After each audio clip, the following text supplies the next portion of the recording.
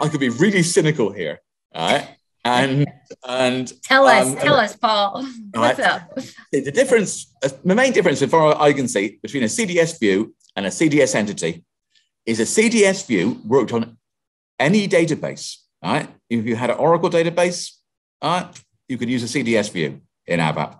If you had a Microsoft SQL database, you could use a CDS view.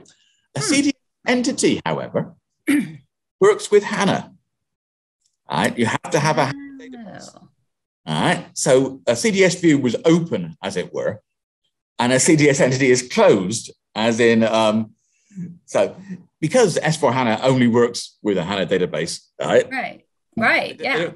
They don't need to be open, I suppose. So what you used to have was so-called open SQL, right, inside ABAP, which is now called ABAP SQL because it only works with HANA.